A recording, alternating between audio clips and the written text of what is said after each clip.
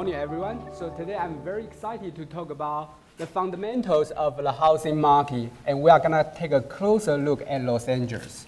So let me begin with this chart, which shows the ratio of the median home price to the median household income in 2016 for the major metropolitan area in the US. So the higher the ratio, the less affordable of the house in that area. So in this chart, the green bar represents national average, the red bar represents metro in California. So as we can see, most of California metro are less affordable. And you can see number one is Los Angeles, followed by San Jose, San Francisco. Yeah. So basically, homes in California are expensive. And renters' life are not easier, all right? So we found out renters in California also paid a higher portion of their incomes on rentals. So this chart shows the ratio of the median rent to the median household income in 2016. So again, most of the California metro are less affordable for renters. And again, Los Angeles is number one. So basically, you can see 50%. So renters need to pay more than half of their income in Los Angeles. All right. So the question is, why are California houses so expensive? Okay. So the simple answer is because of the fundamentals of demand and supply. So there's a high demand of California real estate, as we all know, because of its rich natural amenity. Like this picture, a beautiful ocean, beach, booming weather, sunny weather, right? For most of Americans, also wealthy international investor, right? But there's more. So here, let me give you an example for two variables over the past 3 years, all right? So horizontal axis represents the annual job creation for the major metros, all right? And the vertical axis represents the housing permit, all right? So horizontal axis is like a demand for housing, and the vertical is a supply for housing. So by and large, you can see some kind of positive relationship. Like a big metro like New York, they produce more jobs, they build more housing units.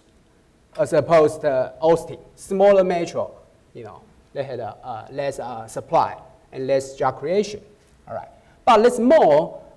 So we find out there's some kind of dispersion along this red line. So we can say the red line is like an average. So for New York, over the past 3 years, average every year they create 60,000 units to support 180,000 jobs. So it's like one additional unit, 3 additional jobs, right?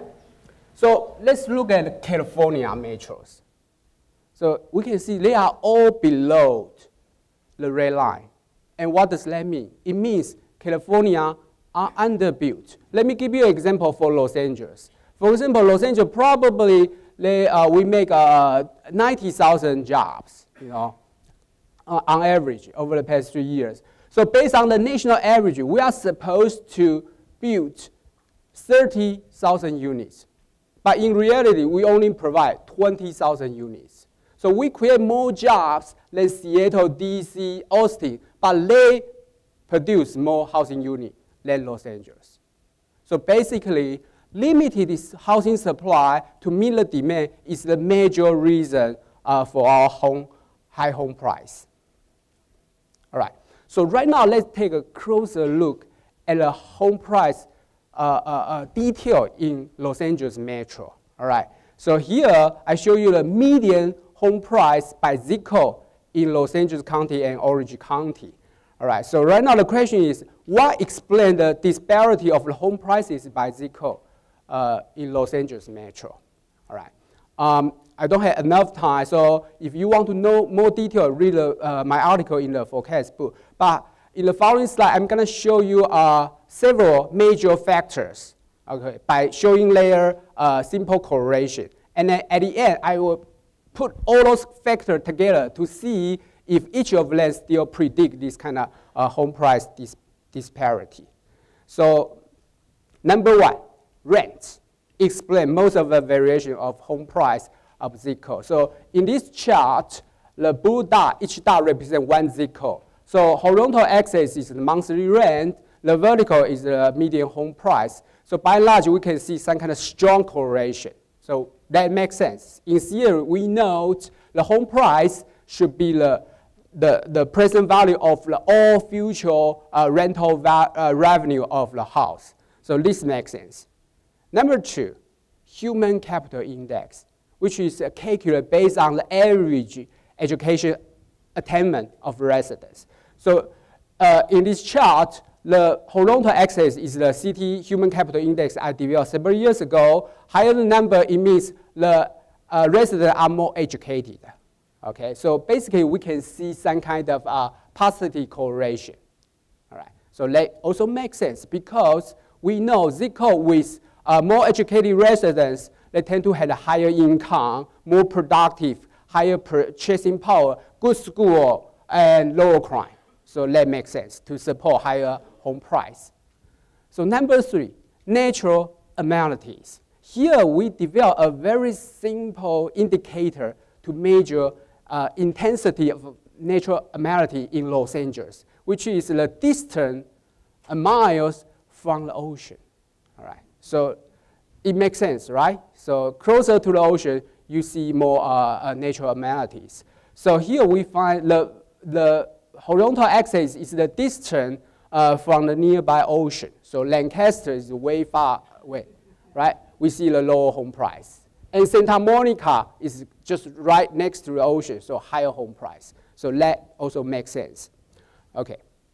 So right now, this chart shows the density of Chinese or Chinese American population by zip code. So why I show this chart to you guys? So the red color represents more Chinese population here. Because over the years, we heard a lot of anecdotal story about Chinese investors coming here buying property, so drawing out the home price. So we want to know if this is the truth, although we don't have enough data set.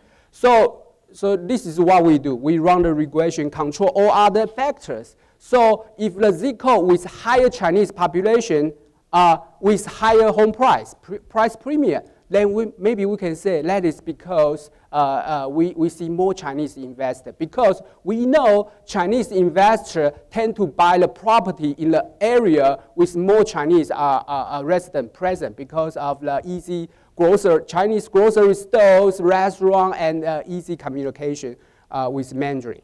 So the evidence is yes. Yeah. So basically, this is just simple correlation, but we already see some kind of positive correlation, like Arcadia, Samaria, Irvine, higher Chinese population, higher home price. After controlling other factors, the correlation becomes stronger. All right. So here I show you this chart. The red color area represents more younger generation living in that area, millennial, from age 25 to 34. So, so the reason we do this is we want to know, because I find out there's some kind of correlation. How does it impact a home price? The answer is positive. After controlling all other variables, we find the zip code with more millennial concentration had a higher home price, higher price premium. And why is that? We suspect the reason is because millennials tend to choose the place to live with more cultural amenity, like this kind of urban dynamics and vibrancy. And those kind of things nowadays are correlated with a high home price. All right. So right now, we put all these factors together, and they still hold true. You know, they're still significant to correlated with home price. So rents, positive. Human capital, positive. Chinese, actually, I found that not just Chinese, Asian population, foreign-born population, also positive with the home price. Millennial, positive. And distant from the ocean, negative. All right? And even finally, housing supply. So we had the data of the new home supply by zip code.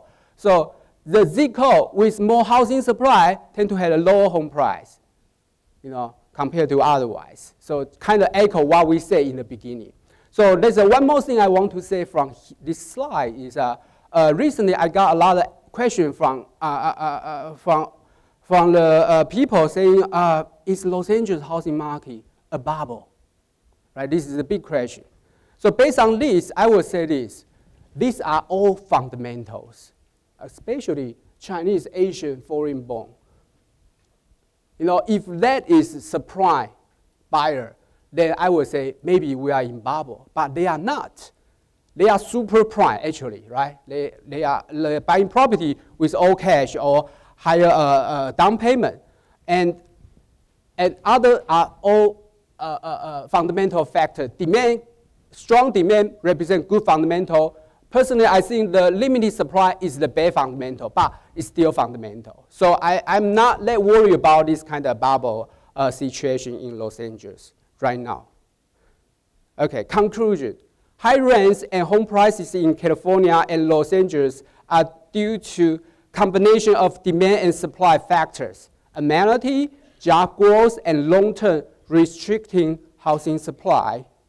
Human capital disparity by Zico across Los Angeles explain a lot of the disparity of the home price in Los Angeles. Distance from ocean is a simple and good indicator of natural amenities in Los Angeles. Chinese, Asian, foreign investors draw the home prices. Millennials tend to live in the neighborhood with more cultural amenities, urban vibrancy, which are correlated with high home prices. So thank you very much.